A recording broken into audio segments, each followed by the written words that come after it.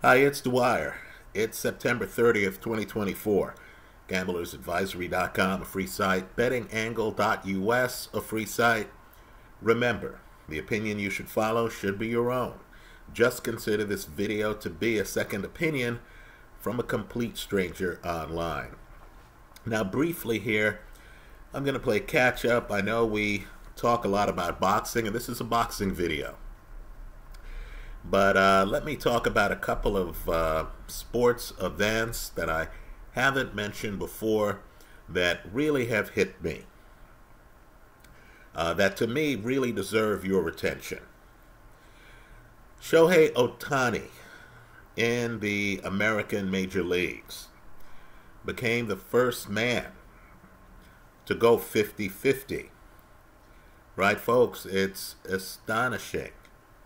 Let me just say, he was playing for the Angels, then he moved over to the Dodgers. LA is high pressure already for athletes. Here's a guy who is moving, from one team to another team in Los Angeles. He gets the big contract. What does he do? He handles the pressure. Folks, he does the unprecedented, right? Just understand, Bobby Bonds was 30-30. His son, Barry Bonds, became the first 40-40 guy in National League history. Right? Understand, it was so shocking that Barry at one point that year got a standing ovation in Dodger Stadium. And Barry was a giant. Right? Let me mention Jose Canseco, the first 40-40 guy in history in the American League.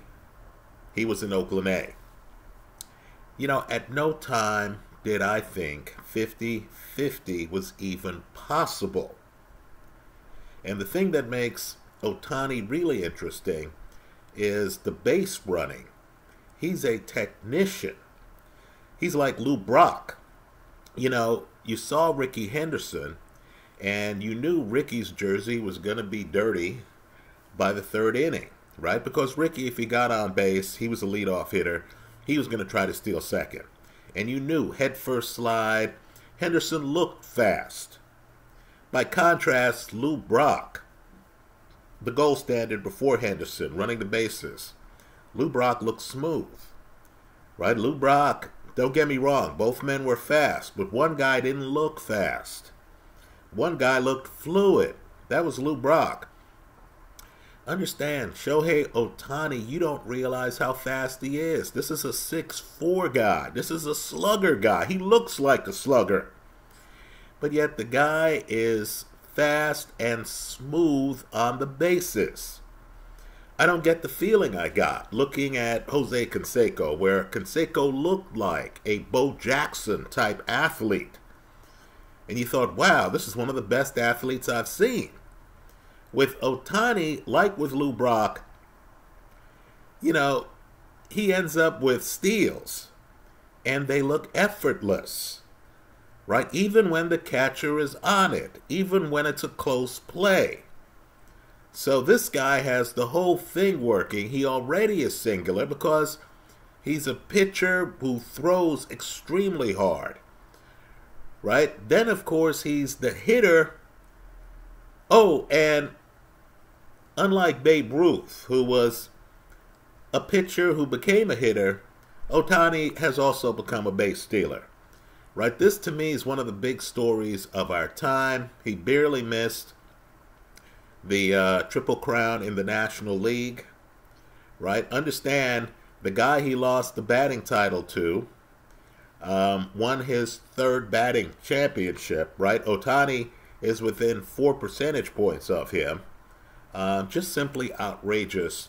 Really deserves a look. This is one of the best seasons any athlete in any sport I know of has had during my life. That's how big it is. Let's talk about boxing. Let's talk about a fight I haven't discussed enough, and I should have. Because as I see it, this is one of the performances of the year by a guy who continues to surpass my expectations. I didn't talk about the fight before it happened, but Chris Billam-Smith's victory over Richard Riakporhe. Oh, folks, please look at the tape. I've put the highlights in my favorites folder today. Understand, Billam-Smith is a good short puncher. He knows how to shift his weight. He, knows how to throw an uppercut on guys who are foolish enough to hang close in the pocket with him. But, my feeling was that he wouldn't be able to fight a fight against a guy who could move a little bit, who could keep him outside. Now, Billam-Smith continues to get better. Quite frankly, I didn't expect him to beat Lawrence Okolie, who, by the way, is now the Cruiserweight champion. Well, here he is, and it was a rematch. Riakporhe had beaten him the first fight, although the first fight was close. But he's in against Richard Riakporhe. I'm convinced that Riakporhe must have been looking at him during the fight and thinking to himself, this is in the rematch. Who is this guy? Right, Billam-Smith takes a step back. This is the guy who's dominant when he's up on you, leaning on you. He takes a step back. He actually maintains a cushion for stretches of the Riakporhe fight. He has Riakporhe's straight right hand timed. Right, folks, this is a dangerous fighter. Right, let's just say I expected Riakporhe to beat him. What happened instead was a methodical destruction of Riakporhe. I mean, you knew by the 10th round that Riakporhe needed a knockout to win the fight. And the reason it's noteworthy is because Billam-Smith is showing you a skill set that I haven't seen in prior Billam-Smith fights. I'm accustomed to the guy who is trying to get by your jab so he can get inside and make it rough and tumble. I'm not accustomed to the guy who has you guessing on whether he's going to come inside. Actually takes a step back, is showing excellent defense, is blocking your shots, is countering you from the outside. Now, he's one of the champs in the Cruiserweight division. Folks, he looks like a champ. What I want people to understand is right now at Cruiserweight, one weight class up, a guy he beat, Lawrence Okolie, is trying to get a fight against Richard Riakporhe. In other words, there's a possibility. The only thing stopping that fight, by the way, is Kevin Lorena, the mandatory, who wants the shot. But just understand, there's a possibility that two guys that Chris Billam-Smith beat in defending his Cruiserweight title. Right? In fact, he beats Okolie, takes Okolie's title, and then defends it against Riakporhe. Those two guys might be fighting for the Cruiserweight crown. And understand, Cruiserweight is not close to Cruiserweight. The gap between Cruiserweight and Cruiserweight is like the gap between light heavyweight and Cruiserweight. Right? So, let me just say, Chris Billam-Smith deserves to be on your radar. His victory over Riakporhe, to me, is one of the most significant victories any fighter has had in the entire sport of boxing over the last 12 months. Well, let's shift it up here, because how you look at things, the angle at which you look at them, really does matter. Now, could you imagine if Canelo's only loss was to Dimitri Bivol? Right? It's not. We know Canelo lost to Floyd Mayweather. Right? But let's pretend for a moment that Canelo's only loss was to Bivol. Then let's say Canelo decides to lead the division. Gains not 7 pounds, not 8 pounds, not 10 pounds, not 20 pounds, but he gains 25 pounds. He goes all the way up to Cruiserweight. And believe it or not, he picks up the title there. Right now, just imagine only loss on his resume is to Dimitri Bivol. And after that loss, he has picked up a title 25 pounds above where he fought Bivol. Folks, that fighter exists. He's a southpaw. More importantly, he's what I call a ringer. He's one of the sport's few switches. In other words, you see the guy, devastating body puncher. He's one of the best body punchers in the entire sport of boxing. He's such a good body puncher that if you look at the CompuBox for his fight, his one loss to Dimitri Bivol, you're going to be astonished by the number of body shots he landed.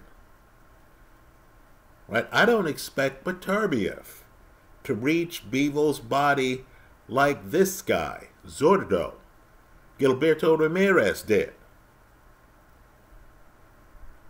Right? Understand, Ramirez is supposed to be Chris Billam-Smith's next opponent. Right, folks? That's going to be an interesting fight. Understand, if you look at Zurdo's fight against Joe Smith, you're going to be astonished by his jab.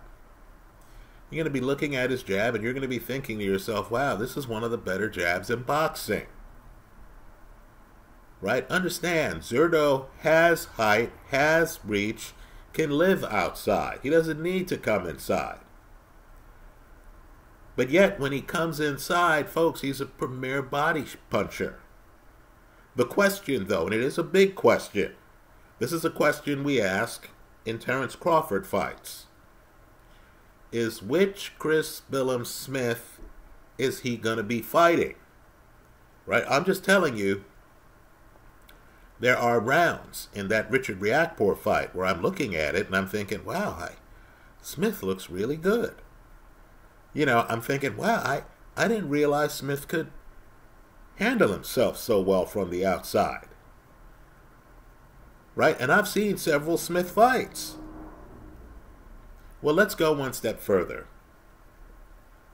Folks, Cruiser, wow. The winner of the Chris Billam-Smith, Gilberto Ramirez fight is supposed to fight the one guy in boxing. Folks, there's only one. The one guy in boxing who reminds me of the Ali who fought Cleveland Williams. In my last video, I talked about the most talented heavyweights, the most skilled heavyweights I've seen in history. And my conclusion was that the Ali who fought Cleveland Williams was the best heavyweight at a moment in time in history. There's one guy in the sport of boxing who reminds me of him. Right? You know, ridiculous legs, hard to find him. You don't view him as a puncher, but yet he's stopping guys. And there's a certain nastiness to him. Right? That Ali had. Understand that famous picture where Ali's standing over Liston? Ali's yelling at him to get up. That's what Ali's saying to him as Liston is on the canvas. Right? Ali had a nastiness to him. Right? He's fighting Ernie Terrell. Famous fight. Terrell, of course, kept calling him Clay before the fight. And he's yelling at him, "What's my name?" during the fight. Well, there's a fighter who's as nasty as that, who moves like Ali, who throws combinations, who has fast hands only, believe it or not, like Otani bats, like Gilberto Ramirez. This guy's a southpaw, right? Like Usyk, this guy's a southpaw. His name's Jay Opataya. Now, let me just say, I personally believe Opataya is wasting his time at Cruiserweight. Right? I'd like for Opataya to go to heavyweight. the coordination gap would be jarring. In the earlier video I made on heavyweights, I purposely put the entire fight. I have links to fights of the various heavyweights. I put the entire fight between Larry Holmes and Jerry Cooney. And Jerry's a bad man. I mean, understand, Jerry Cooney destroys Ken Norton. Right? Jerry's a bad man. And understand, in that fight, it's brilliant because you see Holmes pull away in what was a competitive fight. Folks, there's another Cooney fight that deserves your attention. It's Jerry Cooney against Hall of Famer Michael Spinks. Right, now understand, Spinks was a light heavyweight who came up to heavyweight. Beat Larry Holmes twice. He fights Jerry Cooney. Folks, unlike Larry Holmes, and Holmes was agile, Holmes skilled, Holmes could get up on his feet and stuff like that. But Holmes is cautious, he's judicious, he lets his jab do the talking against Jerry Cooney.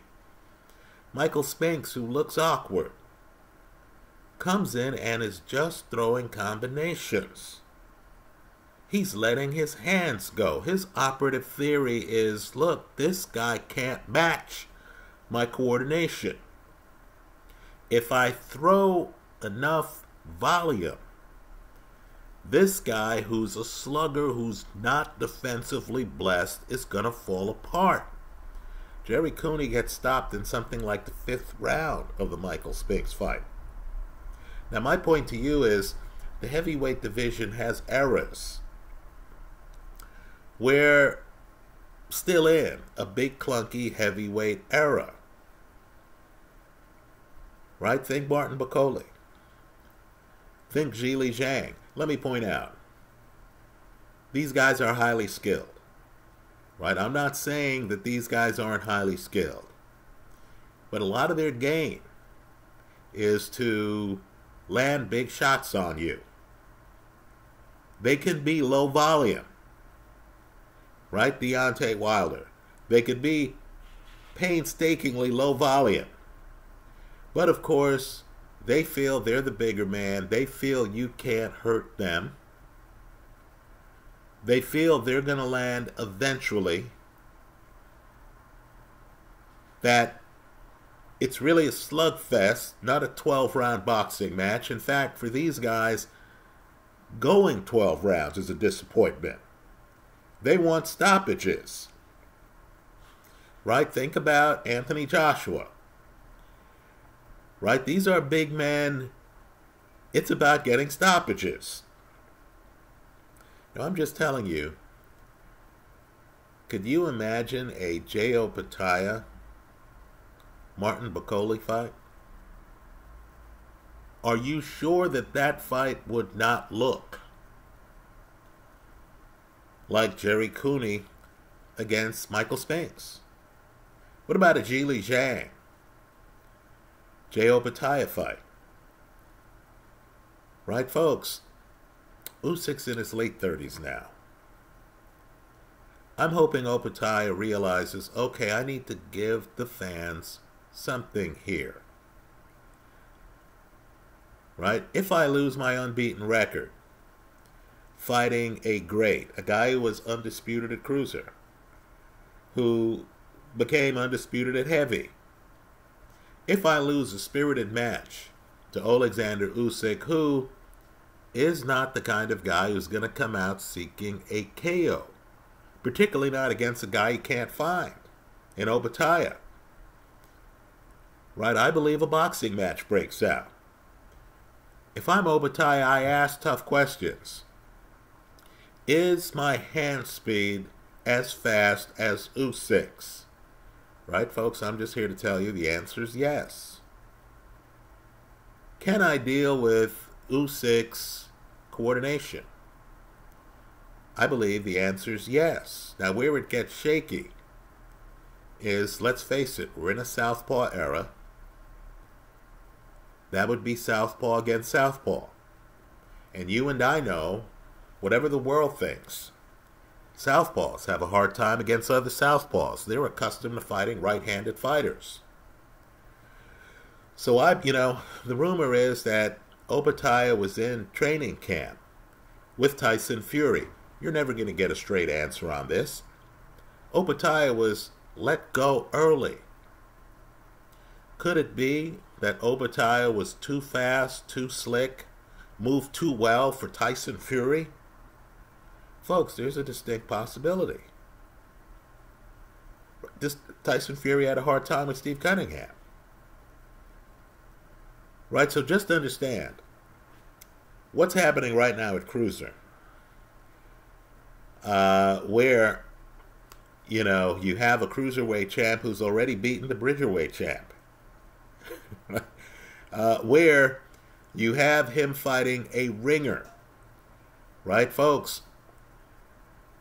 Ramirez's last fight, many of you here thought that the muscle-bound guy who he was fighting against was going to be too much for him.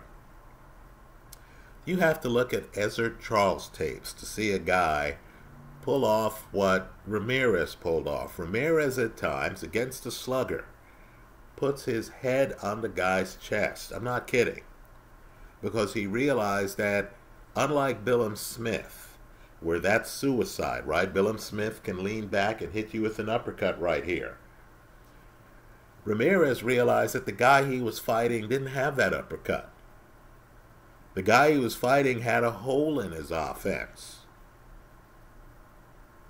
The donut was right on his chest, where Ramirez rested his head.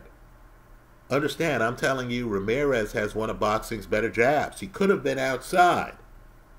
Understand, Ramirez was outside and inside, winning rounds. The fight wasn't close.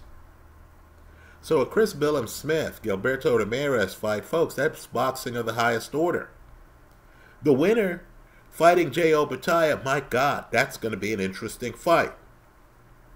Right? I would take, and I admit, I've underestimated this guy for several fights, but I would take Obatiah over Chris Billum Smith, who has blown up my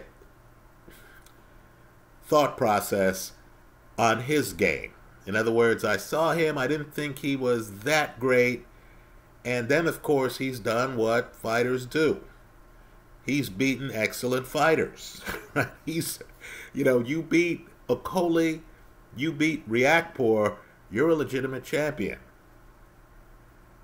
Right? But my point to you is, look at Ali against Cleveland Williams, right? This is a Cleveland Williams who's rough and tumble with Sonny Liston over 2 fights.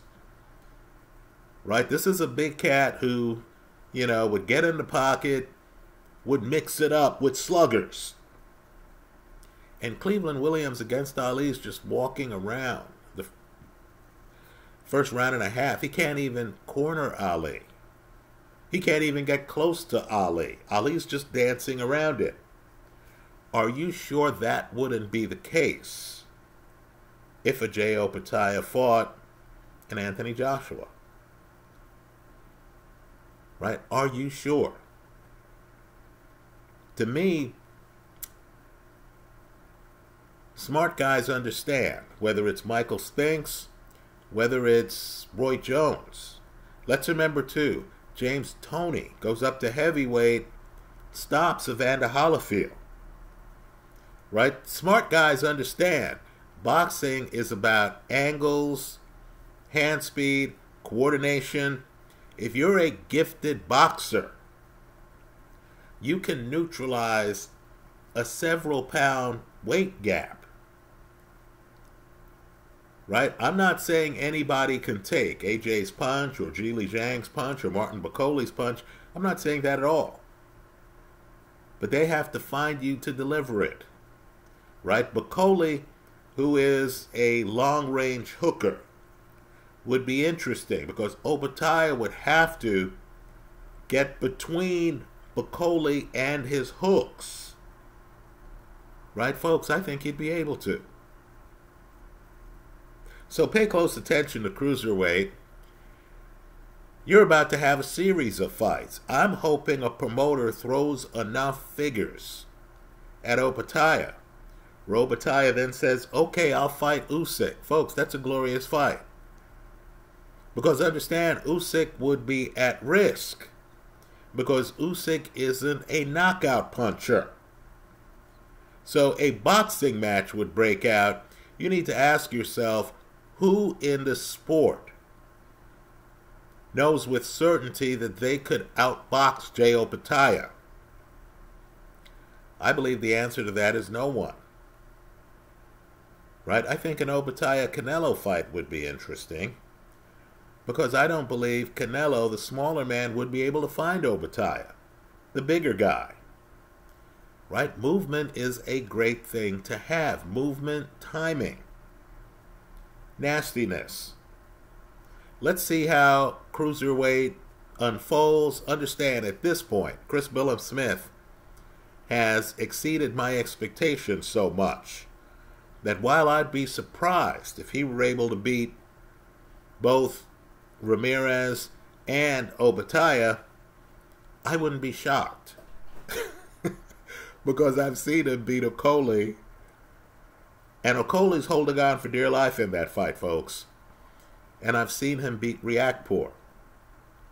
Those are my thoughts. Let me hear yours. Obviously, a lot's happening in other weight classes. We're about to get Bivol against Beterbiev at 175. All I'm saying is pay attention to 200. Right? Pay attention to Bridgerweight. By the way, Okolie's been calling out Deontay Wilder. Do the math. Most of Wilder fights would have qualified for the Bridgerweight division. Right? Understand, you're going to have the heavyweight division go on a diet, because some of these guys are going to figure out that they'd be better off with better coordination than pounds. Right? I'm guessing you're going to have a new wave hit the heavyweight division. Right? I keep telling people, Richard Torres is a name to watch in the United States. And Torres is a better athlete, quite frankly, than most current heavyweights. Right? Things run in cycles. You go from Jess Willard to Jack Dempsey. Right? These giant guys rule the rules, then they fall by the wayside. Before you know it, people like Rocky Marciano are ruling the heavyweight division. Smaller guys, right? Marciano, of course, beats Joe Louis. Right? Much bigger guy. Right? Ezzard Charles beat Joe Louis. Floyd Patterson was not that big. Food for thought. Those are my thoughts. Let me hear yours. I hope you leave your comments in the comment section of this YouTube video. Thanks for stopping by.